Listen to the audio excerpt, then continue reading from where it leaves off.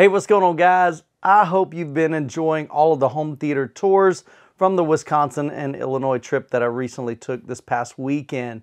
Over the weekend, we made 13 tours. We went to 13 homes, checked out 13 home theaters in the Wisconsin and Illinois area, and all of them were different. All of them were various shapes and sizes, and a bunch of different brands were represented. And man, it was just an absolute blast. It was exhausting, but it was an absolute blast. But I hope you've been enjoying the content. And so in the evenings, after I posted the home theater tour, we're doing 13, well, technically, all right, let me just make a clarification. I've been saying 13. I visited 13 home theater tours, but there's only going to be 12 video tours. And the reason being is the 13th one was going to be Tony, which is SOWK, SOC Home Theater. I did a home theater tour of his setup about a year and a half ago, but honestly, we legit just ran out of time. We were just going and going and going and just didn't get a chance to do that. But today I want to focus on the video that I posted earlier today of Mark's incredible 11, and I know this may not technically be accurate because it's one, well, maybe it is technically accurate because he does have a Storm Audio that can process a ton of channels. But anyway, he has a 11.6.6. Okay, so we're talking 11 JTR speakers on the floor. Now, each one of those pretty much have like 12-inch drivers, dual 12s. So think of that, 11 times 12-inch times 2. And then in the back, there were 3 of them. So I'm just going, I walk in and I'm like, holy cow, man. All right, so first of all, you guys that have basements, man, I'm completely jealous. Completely jealous. In Florida, we don't have basements. I was telling the guys up there, if we had a basement here, it would be called an aquarium because our aquifer, I think is what they call it, the water table, the water level underneath us isn't very deep, and so we don't have the ability to dig down. But man, just about all these guys had basements, man, and just huge open areas, big old honking theater rooms.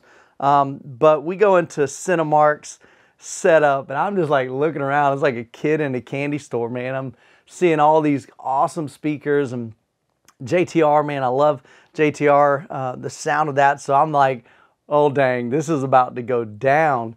And so one of the cool things, I wasn't able to show the video clip to this, but you know, we're hanging out for a little while, and then we go to demo, and every guest has been so hospitable, and they're like, hey, you can sit in the hot seat, you can sit in the primary listening position. And so I sit down in the front, and Mark fires it up, and he starts off his demo with My Cousin Vinny. Now, I haven't seen the movie, but I'm looking at it going, okay, you know, normally people, when they showcase their home theater, there's a big action scene like Fury, big tanks and explosions, or maybe Ford versus Ferrari. But he starts off his list of demos with My Cousin Vinny, and we're all kind of going, where's he going with this? And so in that scene, it was actually pretty cool. He gets to the end. I guess there's, you know, a judge that's talking to this guy, and forgive me, I don't know the actors' names, but he basically was referring to teenagers, and he called them Youths, Y-O-U-T. And the judge is like, say what? And he's like, you know, Your Honor, a Youth. And he's like, a what?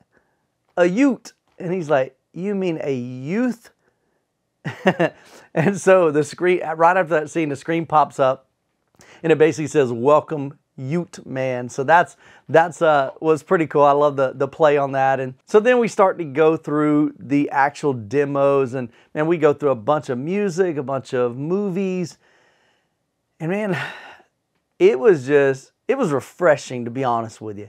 It was just so clean. I mean, we didn't crank it. We cranked it later on, but at first, you know, it was just a good volume, probably, you know, maybe close to reference. I'm not sure where we were at, you know, volume-wise, but just a smooth, solid feel, beautiful, beautiful dynamics. I mean, just beautiful mid-range in the vocals. And then when we kicked on those big scenes, holy cow. All right, think about this. If you saw the video, Mark has two JTR Captivator 4000 ULF. So those have dual 18s in the front.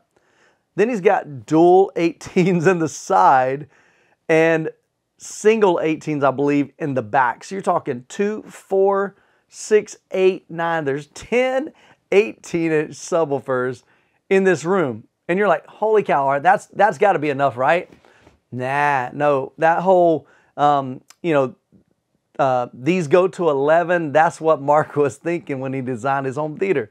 He's like, you know what? Just to add some more fun to this experience and add even just more tactile bass, I'm going to put a Boss platform underneath. And so there's, I think it was 6, I don't know if they were 12-inch drivers, but 6 drivers. That was my first experience with a Boss platform. But man, I mean, you can just feel it in your chest, you can feel it in your body. Very, very well done. And the Storm Audio is just a really, really high-end processor, very similar, I guess, to Trenov. But man, it was just, you can tell, Mark, you spent a lot of time dialing in your system and just really, really, taking the time to go through and calibrate it, and even getting to know you even after the trip. He was posting in their Discord group, he's trying out some different things, because one of the things that we all kind of talked about is I was sitting in the front seat, Tony was in the middle back seat, and Tony was like, he was saying, man, I really love the way it sounds back here. He had tried both seats. I preferred the front seat, and the reason why is the front seat had a more enveloping sound. Okay, and that makes sense because that's the primary listening position. That's probably where Mark was calibrating it primarily for.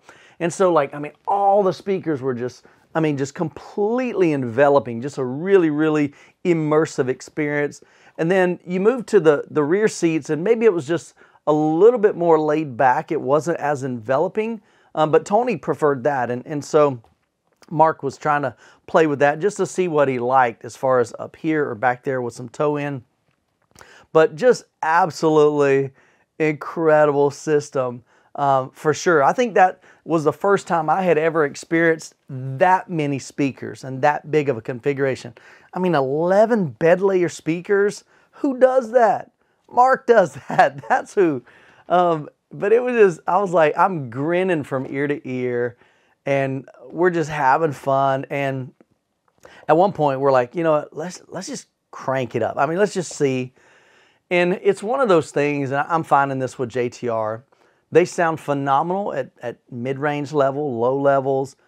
But if you want to crank them and you want to give them some juice, they can absolutely handle it. Your ears are going to give out far before the speakers do. And so definitely be careful if you got speakers that are really high output like that. You just got to be careful and protect your ears. But man, we just had an incredible time demoing and just hanging out in his theater room. Again, for both music and movies. And one thing that I really saw throughout all of these home theaters, and something I want to incorporate into my home theater, is actually every one of them had all of their demos digitally. So they would pull up Kodi, or they would pull up an NVIDIA Shield Pro. Some of them were doing NAS servers. And so they would literally be able to create a Youthman tour or Youthman demos playlist, and they could go through the ones that they had selected.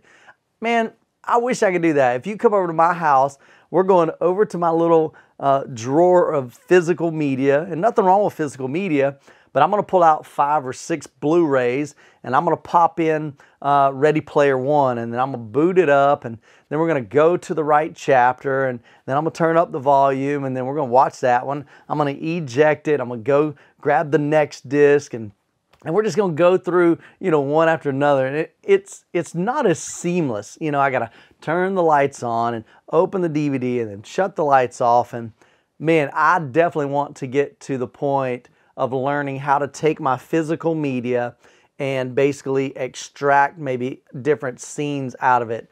Pull the race scene out of Ready Player One, one-to-one, lossless. So it's an exact copy of that, put it on like my NVIDIA Shield and be able to create playlists and stuff like that. So that's something I'm going to be learning. I'm going to be asking these guys, like, what is the process? What software do I need to be able to do that?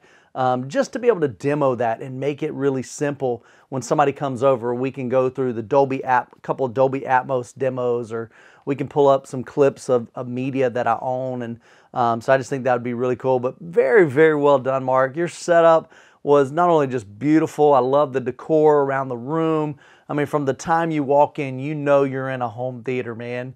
You've just put so much attention to detail in all of it. And it was just a super, super fun and exciting experience to check out your home theater.